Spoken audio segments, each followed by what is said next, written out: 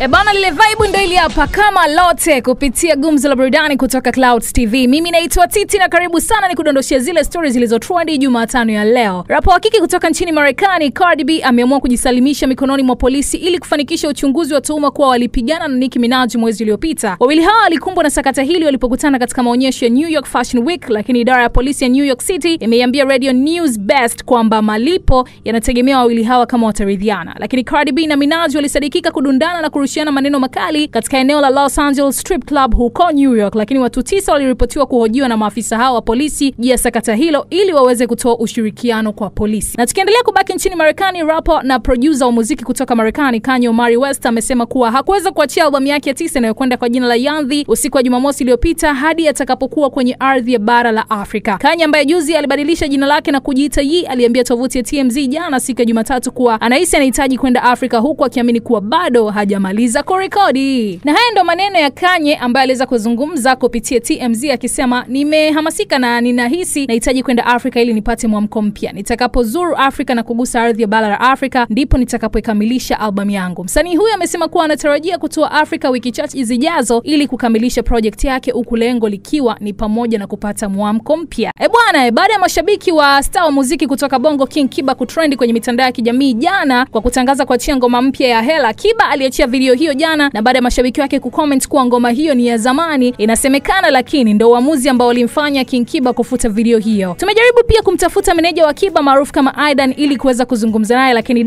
mwisho wa siku hakutoa ushirikiano inavyotakiwa. Lakini pia tumejaribu kuzungumza na mashabiki wa Kiba, hebu wasikie namna ambavyo wamemwaga malalamiko yao kwenda kwa mfalme wao. Yaani mimi kama shabiki wake bana, ile ngoma kwanza ya zamani, yaani ile ngoma ya muda mrefu tunaijua, yani kwa sababu sijui ilivuja, sijui ilitolewa kienyeji, afu tunashangaa. Unajua sisi tumekaa tunasubiri ngoma nyingine afu yakaja kaleta ile ya zamani ndio kafanyia tu video na nini basi. Sasa sijui hapo inakuaje, lakini kiukweli tuna kiu na ngoma mpya.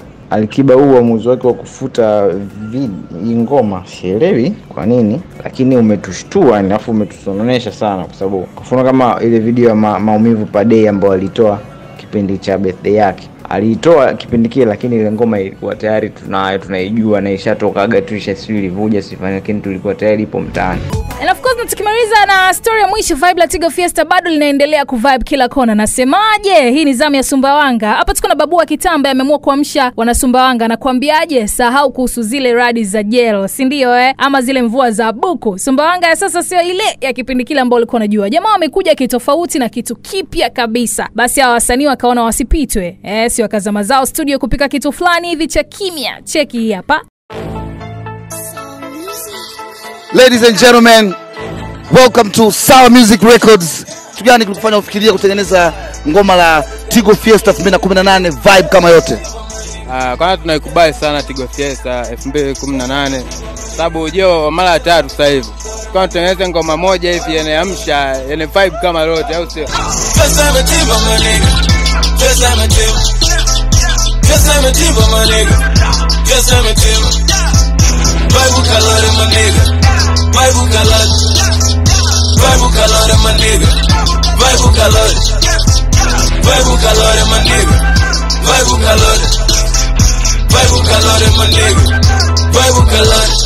You already know, ni siku ya Ijumaa pale Nelson Mandela Stadium, au sio bana, kita happen sana, yani vibe kama lote.